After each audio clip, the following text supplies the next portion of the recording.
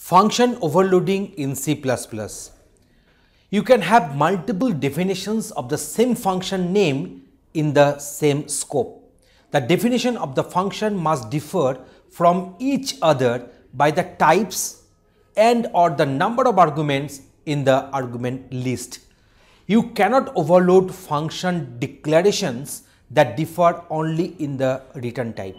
So in the same scope, we can have multiple functions with the same name, but they must be differing in their input arguments. That means either the number of arguments will vary, or their argument types will vary, or their sequence will vary. So whatever the differences, that should be there in their input parameter list.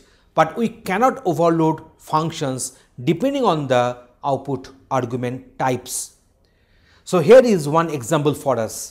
So here we are going to define one function. The name of the function is print, which takes INTI. There is another function print, which takes double F. So here we are having the respective cout statements within the function body. Now we shall go for the next part of the code. So here we are having another print function, but here it is taking character pointer C, and it is printing the respective C here. So now here we are defining this print data PD. So PD is the object name. You can find this class name is print data, which is containing three different declarations of these functions, definitions of these functions. So print data PD. So when you are passing print PD.print 5, that means you are passing integer. In that case, the first function will be called in that case. When you are passing PD.print 500.263, so 500.263, that means you are passing one float here, then the respective function will be called accordingly. So here you are passing this is a double, so this very function will be calling, not the function which was taking this INTI as input argument. And the last one, when you are passing this hello C++, then this respective character pointer C, this print version will be executed. So now let us go for one practical demonstration for the better usage and for the better view how the outputs are coming and when which function is getting called. So here is the practical demonstration for you. In this program, we have defined three member functions with the same name, that is print. And here the class name under which this member function has been defined under the public scope is print data. So class print data is a class name. Under the public section, we have defined this void print INTI. So this print is taking integer as input argument.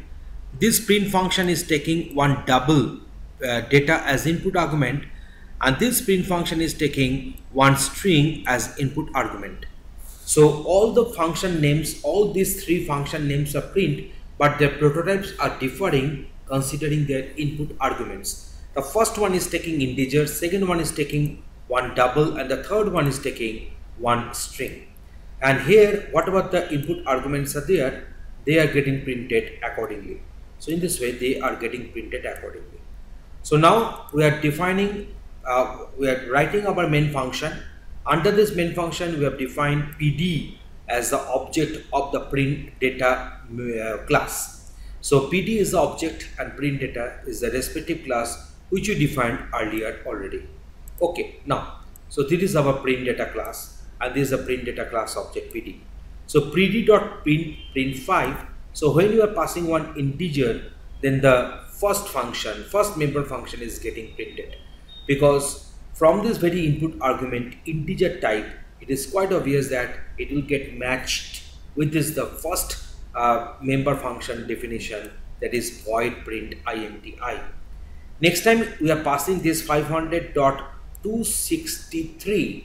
So 500.263, so it will be calling the second version of this print overloaded member function.